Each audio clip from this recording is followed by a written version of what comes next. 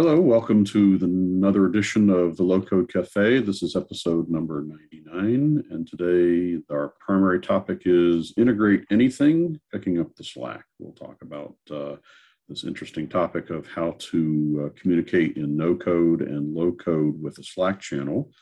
But before we do that, we'll talk about some other things as well. So my name is Dale Warner. I'm the head of support for Plant an App. This is an event that we do every Wednesday at 10 a.m. Central Time, and it's intended to be a technical event, something that low coders can gain direct knowledge about what's going on with low code in general, Plant an App in specific. All of the past episodes are recorded and they're on our YouTube channel, youtube.com/plantanApp. You can get there directly with that QR code. But we encourage you to sign up and subscribe, get the alarm so that as we post new content out on our channel, that you're aware of it immediately. Today's agenda is pretty straightforward. It's going to be mostly from me. So I have Patrick Anderson available to provide a little bit of an alternate voice, but we'll talk about our product roadmap updates, a little bit of what's going on in the support channel, and then we'll get right into Slack. So product roadmap updates, our current version 1.21, which is all about simplifying the multiple environment scenario and deploying in a multi-environment scenario. This is a first step that we took to be able to import and export the entities. That was released yesterday, July 5. And so if you're on version 1.20, you should see it on the release channel on the updates tab. We also are updating the updates tab. So when you upgrade to this version, you'll also see the ability to switch to the new interface for our updates. And but the old one is still there. We want to make sure that we give it the right number of miles before we remove the old interface. That said, we'll go to our support channel discussion, and this is mostly about hotfixes today. We have previously fixed 44, released 44 hotfixes in version 1.20, and today we're releasing 3 more. And this will probably be the end of hotfixes to our prior release. Now that we're on 1.20 is released, then hotfixes will come out to 1.21, and the 1.20 will be stable as it is. So there are 3 things that got fixed. We have fixed, we have our TrumboWig field that we use internally, as well as making it a field available for you within Action Form, within the Forms product. And the Control K insert link functionality wasn't working in some circumstances. So you would go to insert a link and it wouldn't let you interact with the box. So we fixed that.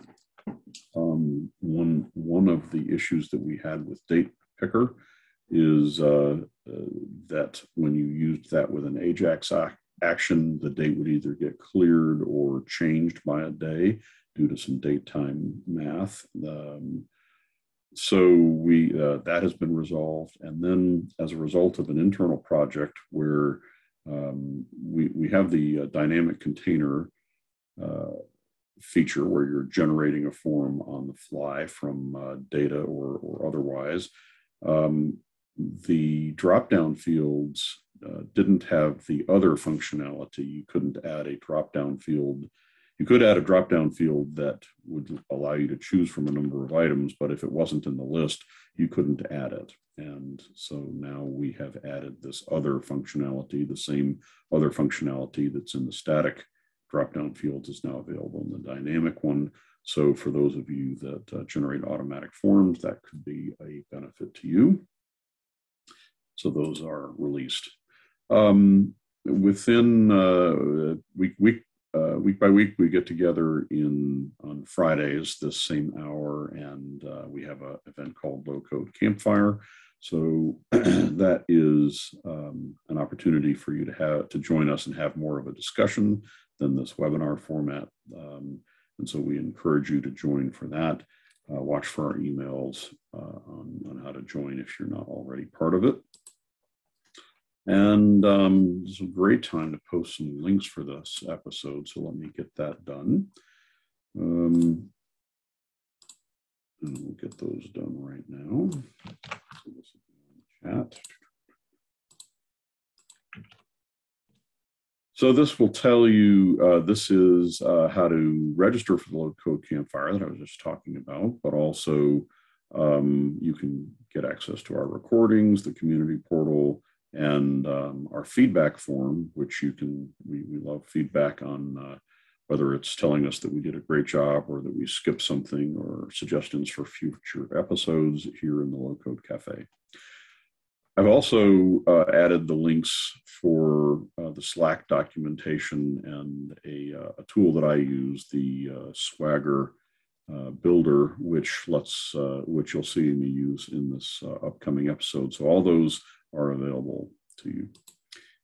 And with that, we're going to go right on into our hands-on low coding. And this is continuing in our Integrate Anything episode. We're going to do some work with Slack today. And so we're going to go both into no code and low code. So the scenario that I've picked out for no code is to post a message in a Slack channel when there are contributions to our Campfire website. So if somebody does a new contribution and we let everybody know who has installed our app, that our Slack app, that there is a new contribution, or perhaps we'll do an edit to a contribution. But it's just a way of directly communicating out a message. And so if you use Slack and you want to tie your app into Slack, this will be a way to do that. And then so that's available to you in no code. And then in the low code category, there is, we're going to build a Slack / command, and the API documents in Slack will help us get through that pretty easily. But it'll be, for example, you'll have the ability to type / campfire details, and that's a normal Slack construct, and then get more details on a particular ID. Both of these are kind of simple implementations that we're going to do. Again, that second one is a low code because we're going to have to actually do a call to and do a server request versus just using a built-in action. But this is a good starting spot. It will let you have your application send out information to a Slack channel, or to allow you or your users to interact with your application directly from Slack. So plant an app in Slack talking back and forth. So first we'll deal with prerequisites. You have to install our Slack integration add-on. So I'm going to slip over into a site that doesn't have that installed on it.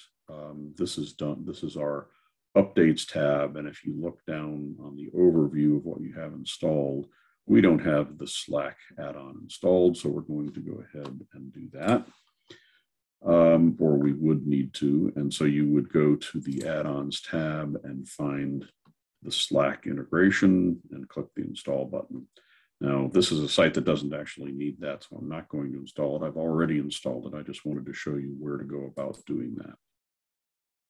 So this is the site that we're going to be working on today. And if we were to look in the overview to this site, this is the campfire.lintonapp.com. We're actually going to be modifying our shared website that we use on the Campfire, low-code Campfire. This has already been upgraded to version 1.21. And if we look at the overview, we see that we have the Slack integration already installed. So pretty straightforward there. So that's the prerequisite. And then again, I'm repeating my links that you already have on the chat. So let's move on. So the first thing that we're going to do is notify Slack when there is a Campfire contribution. And so there's work that we need to do in both Slack and in Plant an App. The first thing we're going to do is add a channel in Slack where these are going to come out. And then we will add an app to our Slack channel, enable some webhooks, and enable the webhooks functionality, and we'll test that. So we'll go that far first, and then we'll talk about the plant and app stuff. So I'm going to bring up Slack, and the first thing I'm going to do is to add a channel. This is where everything is going to come out, and so we'll create a new channel. It's going to be called Campfire. And this optional description is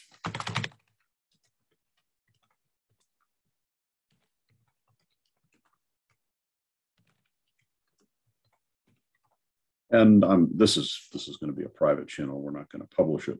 It's solely for illustration purposes, but we'll create the channel. So that gives us a channel. I'm not going to add anybody to it either. This is going to be just for me, but we now have a Campfire channel, and we'll be able to interact with it. All right.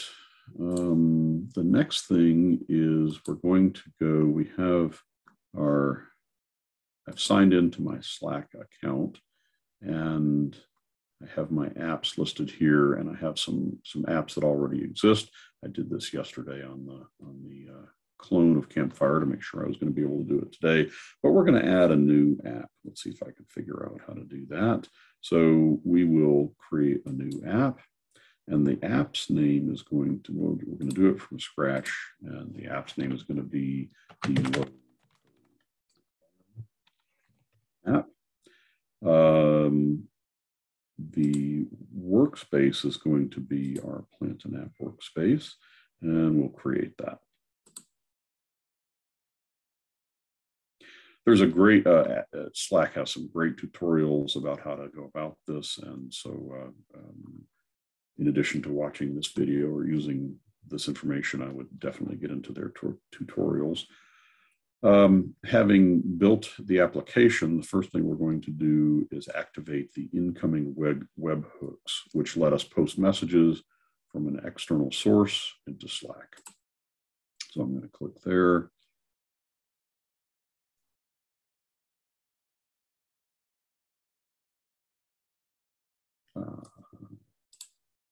Let's see, it's waiting, there we go. And so we will say activate, and after you activate it, you need a webhook URL. So you add a new, this is the place that you're going to post, and so when you post to Slack, this information is going to show up on your channel. So we'll add a new webhook, and the channel that we're going to post in is going to be Campfire, and allow. So now we have a webhook that we can talk to, and I am going to copy this, and then we'll just test out using that Swagger service just to see what was done, right? What was done for us just by activating this in Slack. So I have my link here to Swagger Inspector, and this, you might use Postman. You don't even have to do this at all, but I love to test as I go along to make sure things are working. So we want to do a post command, and I'm going to post the webhook into the URL. This is what's going to transmit, and then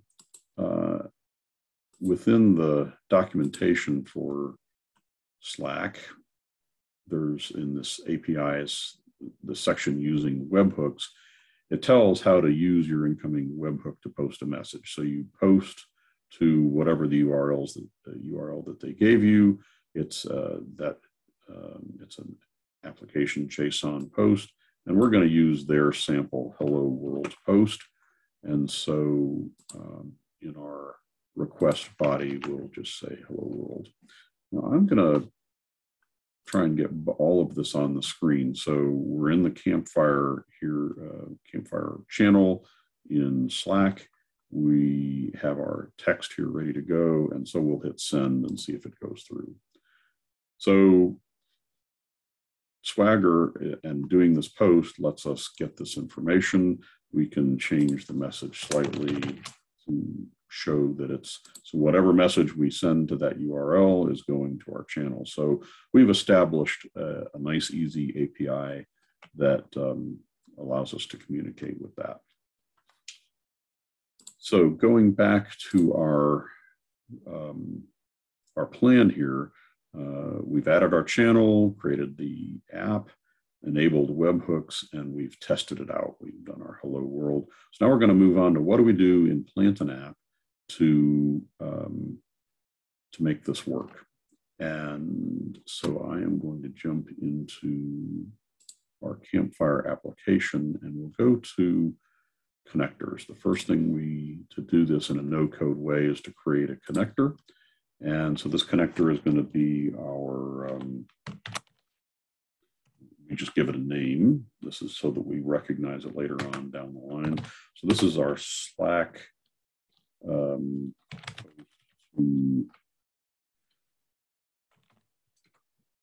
Fire connector, and the connector type is Slack. It's going to ask us some questions, and the first one is the webhook URL. And I'm going to Windows. Yes, sir. I was just going to clarify that connector type is there because you have the Slack integration add-on installed, correct? Yes. If we hadn't done that add-on installed, then the Slack connector wouldn't be there. That's your clue to go look in the updates. Okay. So we're going to use the same webhook that they gave us, and we're going to use the same channel that we establish. We don't need a username, an icon, or emoji, so we'll just save that.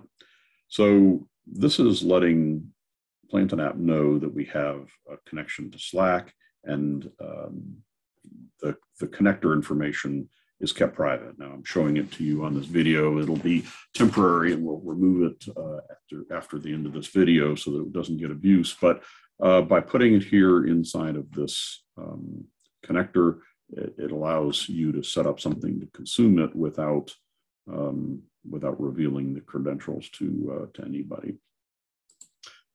So we've added a connector to the Campfire channel, and the way that I want to consume this, I love to create things in workflows. This will be a simple workflow that's going to be called send a message to Slack Campfire.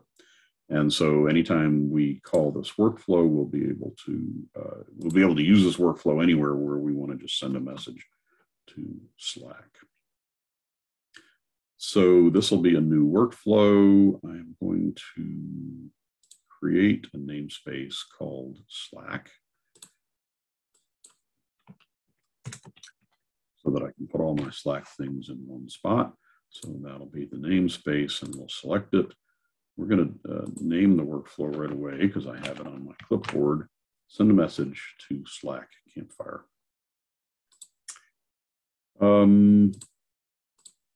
This is going to have only one input. It's going to be the text that we want to send. So anytime we want to talk to Slack, we can just send some text. It's going to be a required input. And then for our process, we're going to use a Slack connector, the Slack action rather. There's an action that got installed when we installed that add-on called send Slack message, and it's very easy. The credentials for where we're going to send Slack, since we only have one connector, it's just defaulted automatically to the right spot, but we're sending it to a connector, and the connector it's going to use is the only one there. So it's all defaulted, but that's the connector we just set up. And the message we want to send is text, the thing that came in from the input. And we're just going to accept the defaults. So you can't get any easier from a load code perspective to make this work. We'll add an endpoint, and then now we can save our workflow. Let's see if I can get both of these on the screen. So if I run a save and test my workflow and just type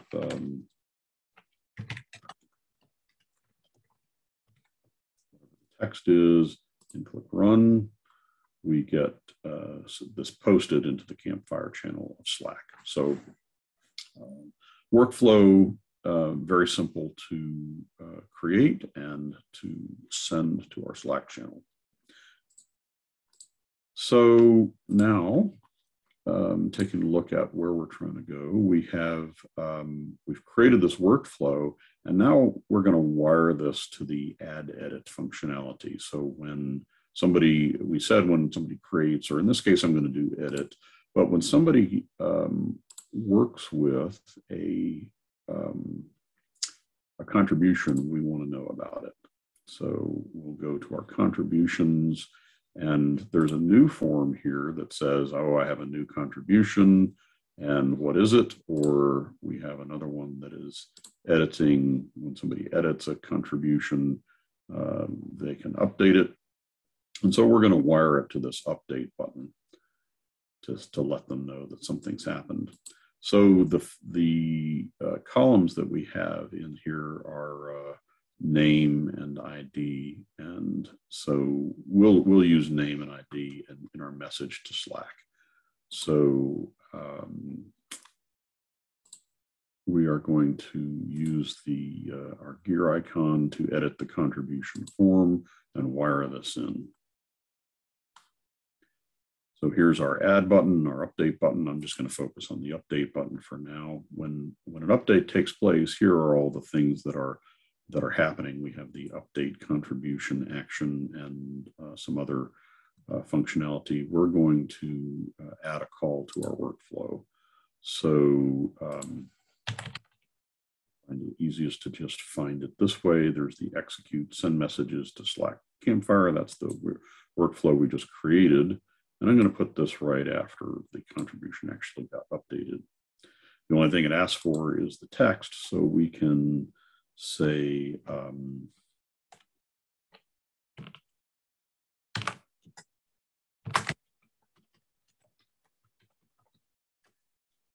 we can look at we can get our fields from here. The contribution ID that got edited is that one, and the name of it is that one. And I'm just going to copy both of those things and use our Windows clipboard to say the ID number of that, and the title.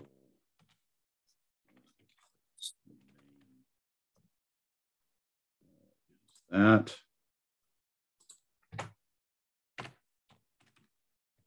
And I'm going to give some instructions. We're going to kind of pre-build here for our slash command. So we'll say, sorry, checking my notes.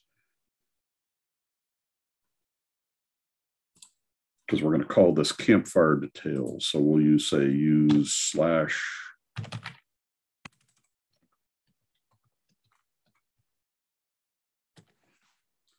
and then the number.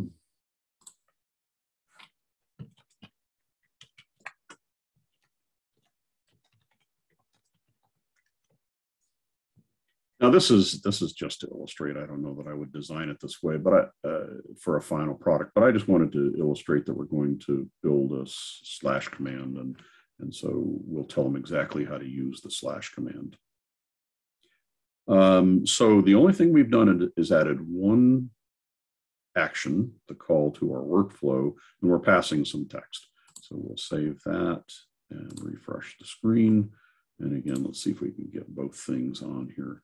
So if we wanted to look at if we were editing, say, this unlock the stuck scheduler job item, and so we have it here, and I'm just going to click update.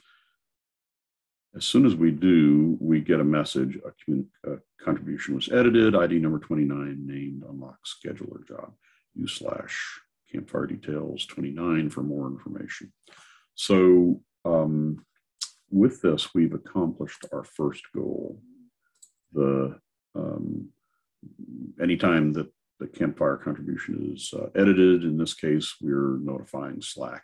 And all that was done doing low code. Just, on a summary, we created the channel and the app, we activated webhooks and tested, and then we modified Plantain app. We added a connector, did a workflow, and then wired that to the add edit. By doing it as a workflow, for example, it'd be very easy to do the same logic to the add button. So we could, when somebody added a new one, we could put a slightly different message. Very, very easy to do. Let's take a look at that. So we have our contributions form, and we'll go back to our update button and use the same. We will export this, grab that definition, and use it again in the add functionality. So the actions that happen on add, we can import that same content. And this is going to happen after we create the new contribution. And we just have to change the message a little bit. So instead, we're going to say added.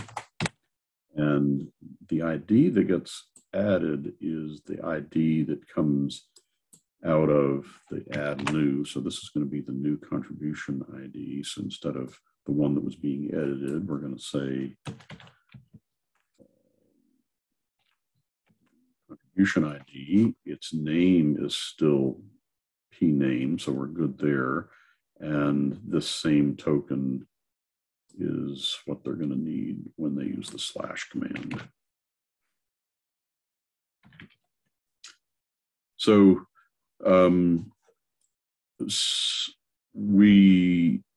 just illustrating then that doing that by workflow lets us use, just concern ourselves with what text we want to send and not how it does the work. And that workflow, again, very, very simple. So we can call it from multiple places, and so we'll do that. I don't actually have a new one to add, so I'm going to leave that alone. I'm not actually going to test that one, but very easy to do. So now we can move on to the next part of our program here, which is this slash. We're going to let users interact with our app. We'll define that campfire details. And so in order to do that, let's see if I'm in the right spot here. Oh, we'll back up. In order to do that, we're going to do some work in Plantain app to kind of get ready, because we know that in this case, Slack is going to be communicating with Plantain app. So we're going to do to create an endpoint that Slack can talk to, and then we'll create the command. So here we go. The first one, I'm going to create an endpoint called Slack campfire details. And in looking through the documentation, I see that what they're going to send to us is things like the command, the text, the response URL. And so we're going to build an API that receives that. And then just for illustration purposes, we'll send these to the log and get it all to work, and then we'll do something with it. So Slack is actually going to send us more than that, and we'll look at in a minute and see all the things they're going to send us, but these are the ones that we care about. So again, getting into our app, we'll go to APIs and create that.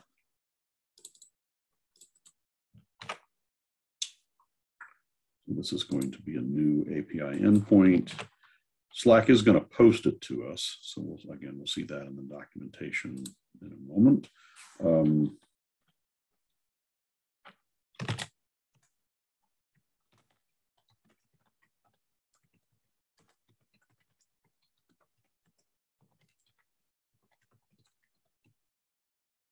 So it's enabled. We don't need to debug it. We don't want it to cache. We want it to happen immediately. And so we're going to have these three parameters. The first is going to be command. This is the command they're passing us. The next is going to be the text of what they're passing us. And the last one is going to be something called response URL. This is, we want to talk back to the application that is executing the slash command to that directly to that user, this is where we talk back. And so we're going to need that when we want to reply to them. So again, just to make sure that all these things work, we're going to send these things to the log. So I'm going to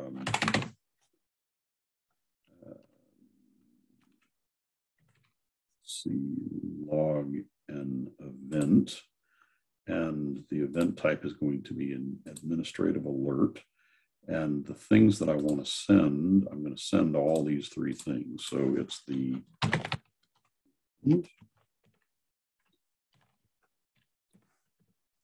text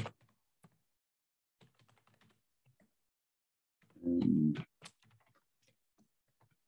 response URL. So anything, whatever's coming in, if I've got these parameters right from Slack, whatever's coming in is going to get sent to our log. So we'll be able to take a look at what they're sending us every time they send us something. And I'm not going to concern myself with how we're going to respond to them or deal with any errors. This is just a simple setup. And then this is, I'm setting it up as a public API so anybody can call it. You probably would want to tighten yours down a little bit. So I'm going to click save and test, and I'm not actually going to test it. What I'm going to do is use this URL that was that's present here. And this is what we're going to need to tell Slack what to do. So we've done our first objective here. We've built something that's going to catch what's coming from Slack. And so now we're going to create the slash command for Slack. So let's see if I can find that in there. Set up. Yeah, this was documentation. So here we are in Slack, and we're working on our low-code campfire application, and we're going to go to slash commands.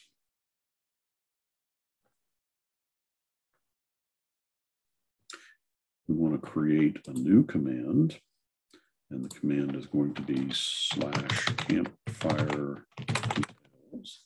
So that's what they will type. And this is the where they're going to post about it, and that's our API that's going to catch that. And our description is going to be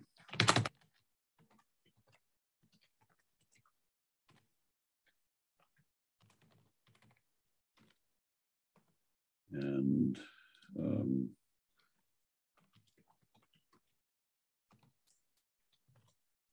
so that'll be the hint that's there. And so this is telling Slack what needs to be added. So we'll save that. Slack comes back and says we've changed the permission scope, so we need to reinstall the app. So we'll click reinstall and say repeat. We're going to be able to perform actions, and we're still going to campfire and allow. So now this is activated, and we should be able to see it at work. So if we go to Slack, and with no more work than that, if we start typing slash campfire, so this is my test one. We can ignore the one to clone. This is the one we just set up, campfire detail, and the contribution ID. So it's telling us all the stuff that we just did when we created the slash command. So we can say campfire detail, and then I'm going to say one. So I'm just going to pick one as a test. So we're going to do that, and we get back a success message, but nothing else, because we haven't told it how to respond yet. If we go to our application and look at the logs, we should see that it did what we asked it to do. So the command that came in was slash campfire detail. The text value was 1, and we have this response URL where we could talk to Slack. So this gives us enough information to do the work. We, in our case, we've built an API that's just directly intended to deal with this one particular use, the campfire detail. But you could build one that was that took a look at the command and did different things. So we're not actually going to use the command. We know that if they've arrived here, they're asking about a campfire detail. So we're going to use the text and the response URL to send back information about that particular contribution. Cool. So just to, what you're saying there is that if you had different multiple commands in Slack, you could have just the one API. Is that? Absolutely. If that's, yeah, okay. You could design it that way. In today's episode, I'm just going to design it that this one API is going to handle one command from Slack. But yes, absolutely, you could handle many different types of command through one API. It's just your choice of design. Mm-hmm. All right. And I think let's see. Before I go on to that, I had promised to show the documentation. So the Slack, if we use the learn more about / commands, we can see the / command documentation and what all you're going to get. So it tells all about how to do that and how to create them, which is what we've already walked through. But then it says this is the payload of what you're going to get when somebody does a / command. So it's going to give the command, the text, and the response URL. That's how I picked out those names. But you can see it's also passing the trigger ID. There's a token. There's what team they came from. There's an app ID. So lots and lots of information that's being passed that I'm choosing to ignore. I'm just grabbing the command, the text, and the response. That's enough to get where we're going today. But I just wanted to let you know where that documentation was. All right, so in our map, keep from getting lost here, we have created something to catch it. We created the / command, and now we're going to move on to how are we going to interact. So the picture is this API has been activated. They've done the / command, and we're going to want to send them information back. I need a little bit of, I don't have to do it this way, but again, I like to use workflows. So we're going to create a workflow that lets us send our information back to Slack, wherever it came from. And so we'll be able to communicate with that webhook that we got, the response URL. So we'll build a workflow so we can easily talk back, and then we'll finish up by actually building the output that we need. So again, I'm doing a little bit of work that makes it easier to work with the application and in the form of a workflow. So I'm going to create a new workflow, keep it in the Slack namespace, and the name of it is going to be send text to Slack webhook. It's going to get 3 inputs. The first is webhook. The next is text to send, text field, and a response type. Now, this is information you can read in the documentation, but you can either send the response back to just the user that inquired about it, or you can send it back to the channel as a whole. And so this lets you choose. I'm going to default it to in channel, but we can override that as we as we send the information. So you didn't correct me. I would have looked for that for an hour. Webhook. So these are going to be required. We'll let this one default to in channel. So that's the input. The process that we're going to do is really just, again, another one-step thing, because all we're going to do is a server request. And the server request is going to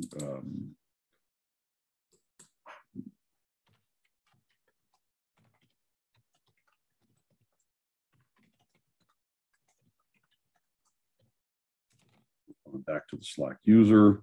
The URL that we're going to go to is this webhook that's being passed to us. it is a post. Let's see here. I want to make sure I get it right. These server requests can be tricky. And I've managed to time out on my other screen here. So give me just a second. And thank you, Albert, for watching my punctuation. You would have saved me. All right, so the server request is, so the URL is webhook. The structure of this that we're going to respond back, it's a post. And so we're going to post a text to the text field. We're going to pass this text to send. The response type is going to be the response type we passed in. So these are the things that this webhook is expecting. And there's, again, documentation on that. We do want to make sure that it knows that we're doing the application JSON type. So we say content type that we're sending is application JSON. And we will get a response back. And in this case, we're not dealing with any error checking. So I'm not going to handle any response back. We'll just make the call, and that's it. And we end our process, and we're not going to have any output. So if we've done it right, this is going to accept the webhook, the text to send, the response type. It's going to send it via a server request, just formatting it where Slack is expecting it, and send it. So we'll save this, and we should be good there. So again, keeping track of where we're getting, we've built this kind of intermediate workflow to make it easy to talk to Slack. So now let's go change our API. And so we're going to do two things. We're going to echo the input, and then we're going to go out and query our data and provide the answer that they were looking for to this campfire details command. So first, let's echo the input. That's easy enough to do. So we go to our API and Slack, and we find our Slack campfire details API. We're going to edit that. So we have the command to text the response. We're logging an event. But now we're going to add we're just going to echo back. So we're going to use that same workflow that we just created. This is the original one that we set up. This one is sending text to the Slack webhook that asks those three things. So this is going to be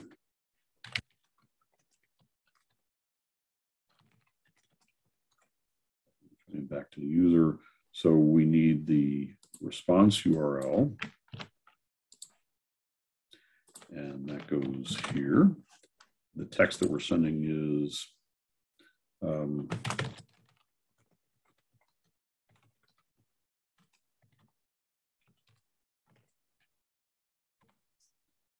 and field text.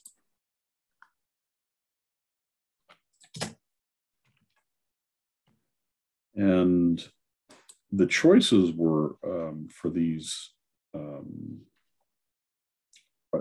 is either in-channel or ephemeral. Spelled it right, ephemeral. That means that it's going to go just to the user that we're talking to in the first place. So that's it. The other thing I'm going to do, I'm going to add a response, a raw response to the output here that's just going to be 100 OK. And this is going to let Slack know that it got a good response, and it's going to keep it from producing that success message. We don't need that success message. We're now sending a nice response that they're going to be able to read. So I'm going to save this. Again, it's using this. I use save and test just so that we can get back to it easily. but let's test it out. So we are here back in Slack, and we can use our /campfire detail and the number 29 and hit enter, and we get back a message now. It's only visible to me because we use that ephemeral. It says, you have requested details for ID number 29. So we just did an echo back, and that just lets us know that we're getting the right detail. Cool. So now the only thing that's left to do is to actually do the work, go out and get the detail from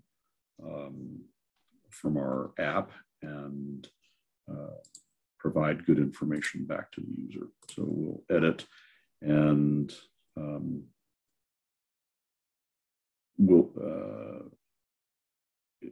we will go get the information and then send it back with the same type of command, the same Webflow workflow output. So what we need to do is to read a contribution. We're going to read for the particular contribution now. I will point out I'm being very lazy and not error checking, right? The text that they sent could have been something, could be an invalid ID, could be something completely different or nothing at all. I'm just assuming they're providing a good ID, and if they don't, it's going to blow up or not provide the response that we want. They're providing the ID in the text. So the thing that we want to read is the text. I'm going to stop, put the ID in there. The output token that we're going to get is, we're going to just call this contribution. This is going to give us all of our fields back from the contribution record, and so we'll be able to use that to compose a message. Good. So the next thing is we're going to do this same, we're going to use the same workflow. So I'm just going to clone it and position it in our output here. And because it's going to go back to the URL that they've asked for, we're going to change this to get, to be a good message, and then it's going to still be ephemeral. So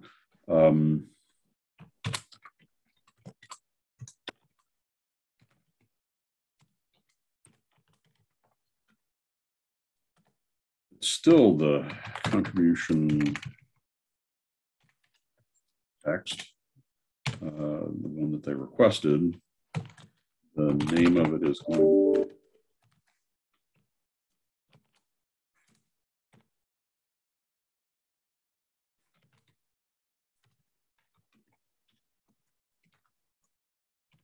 and again, I just want to show you the field names are here, the same thing as these field columns. We could look in the entity, but we have and actually let's do that. We'll go to our entity and take a look at the field names. So entities, contribution, if we look at that, the properties are the name, description, page, and comment. We're going to output the name and the page just for illustration purposes. So we're working here. We have the contribution name, and then we'll output the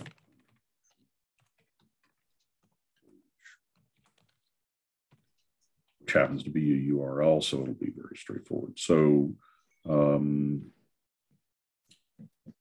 that's all we need. So we will now go back and test this out in Slack. So same command.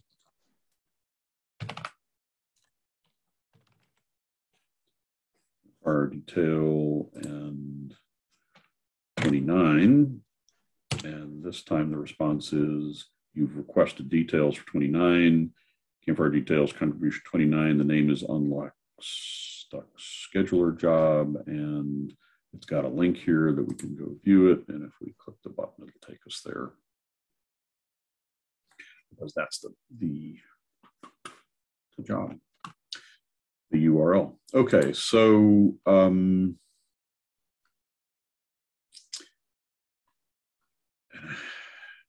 I love live. Let's just try it.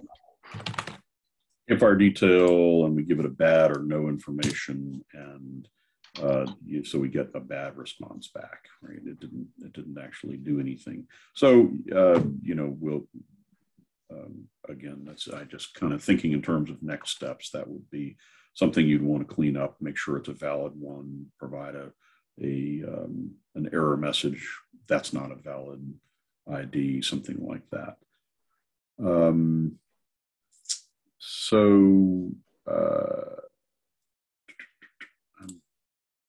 kind of summarizing, putting it all together.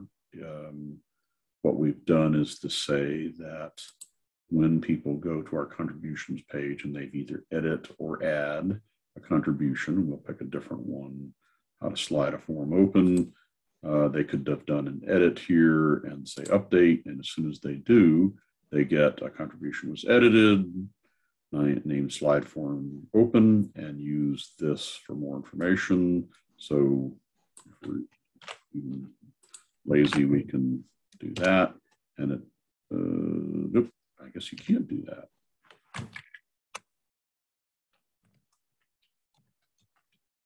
What do I know about Slack, right? Campfire detail, oh, and it has an S in there. That's probably the reason. Campfire detail 23, and so we get it. So this is just to kind of illustrate you can tap Slack on the shoulder through no code and get it to show you information. You can use a slash command to communicate back to it. And that's where we're trying to go today. We've done that. I wanted to point out that there's a ton more capabilities, and I encourage you to explore other API capabilities. There is the support for being able to provide a much prettier display, more sections, more formatting, a better look in what you display to Slack. We just did the simplest form of sending a text, but there's all kinds of capabilities built in there, and those links that I posted earlier will get you there. And then there's also support for being able to trigger a form to pop up in Slack and corral people into filling in the form and pushing a button, and then you get back the form information and the button information posted back to your API, which you can then use to trigger other things or provide more better information. Of course, you can, once your API is active, you can use that information within the application. So just trying to, if you were, for example, doing a ticket kind of a support ticket kind of an application, and you could generate a form to come up on Slack that would wait for a response, type in the response, and then the response would go into the ticket. I mean, you'd get all that information back and be able to go wherever you want with it. This would be a great time for questions if there's anything that you're curious about or that I left out of the presentation. And Patrick, if there was anything that you noticed, that'd be great. We have a couple of minutes to answer any questions.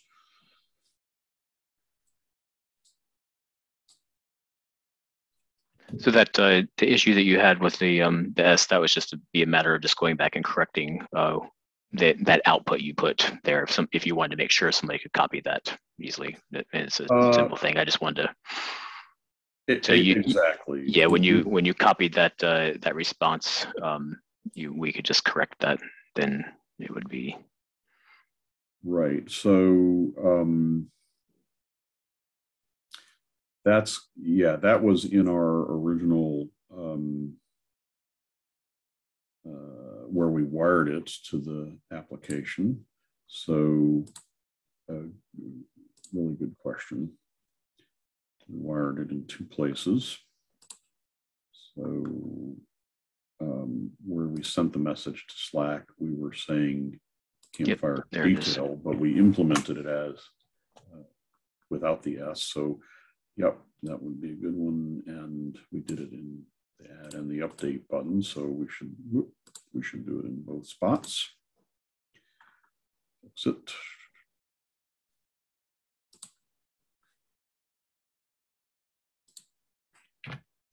And it'd be really good to know whether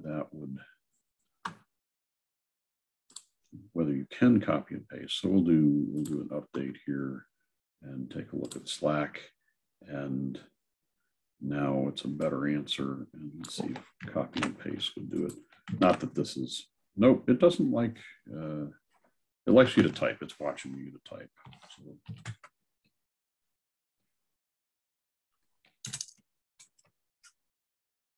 now it's not working at all.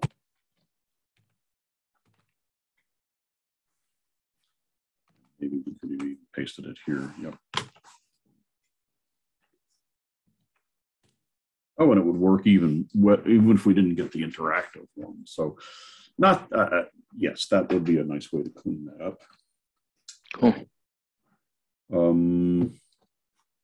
Since we have 3 minutes and a captive audience, another thing we could do is show, for example, the difference. If I edit this and we're sending it ephemeral, but if we left it blank or set it in channel, we get a slightly different response. So let's take a look at that.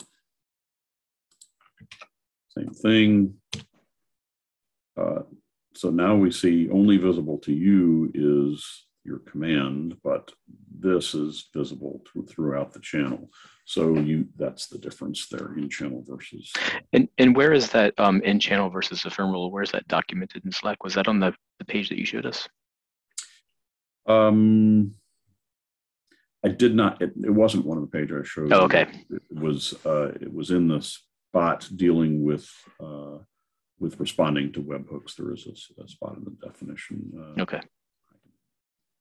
Might be able to let Google help us find it.